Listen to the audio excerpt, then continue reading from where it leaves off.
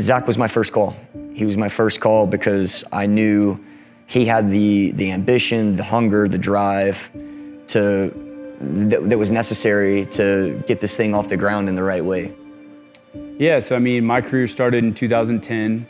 I was a rookie and came in just wanting to get a spot in the 18. That was my goal, is to every week be able to put myself in a position to where I could get in a game. And I was successful at that quite often in my first year.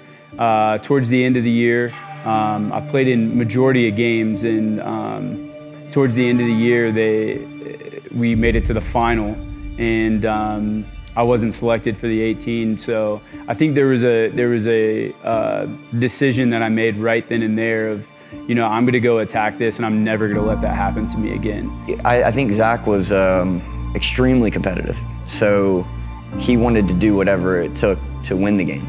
It also has to be known that he brought his lunch pail every single day, would do the dirty work, but inside that lunch pail was a lot of creativity, a lot of magic that a lot of players didn't have.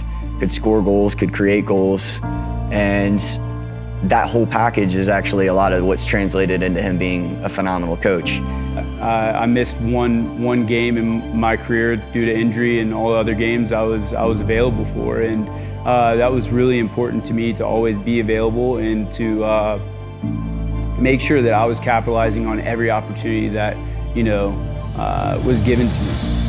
So then fast forward to 2012, and that's where I played a part in that championship team, and that was, you know, the feeling of, you know, the frustration of not being in it in 2010 to being in it in 2012 and playing a part in it was incredibly important to me in my development, as not only as a player but really as a person, to know that, you know, in a situation I can handle adversity. If something doesn't go my way, that, you know, I'll be okay, and I'll be able to put my head down and, you know, make it right. Zach's ability to learn quickly, bring his knowledge to the game, but also continue to adapt and evolve, is as good as I've ever been around. I learn from him, I learn from him a lot, but probably even more than he understands, because he's a student of the game. And so seeing him get his voice and really start to gain his personality, particularly in year 3, and the responsibility that I give to him, is truly something special.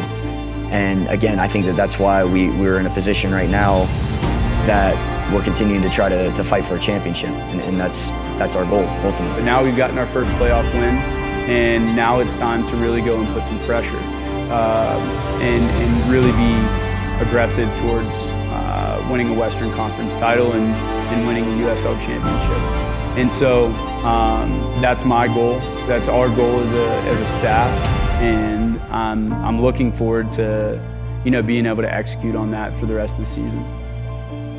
Zach's eye for the game is exceptional.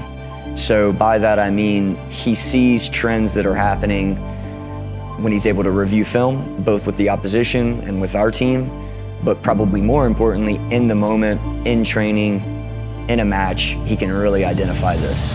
And Zach is a phenomenal leader, a phenomenal human being that sets the example on the field and off the field for our guys. Being able to help him in year 1 and him being able to give me a little bit of responsibility was, it really was a dream come true for me, because I've been, like I said, I've been studying this league since the year I was in it in 2010, and I know it very well, and now it was time to say, like, all right, can you help execute on some good players that are going to make us successful in year 1. There's no doubt about it, I want to be a head coach in this league. I want to be able to lead a group of guys to go out there and win a championship.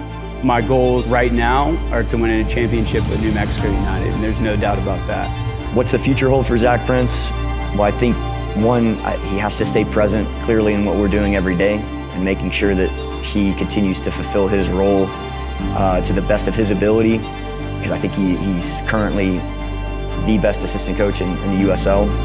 But it's only a matter of time that people start to see what his work has truly been over the past 3 seasons in particular. I want to push myself to the highest level. My ultimate goal is to be a coach in the MLS. I want to do that. I have a lot of steps in front of me before that happens. I think it's important to have goals. I think it's important to know what you want, but I think the most important thing is to narrow your focus and take it day by day.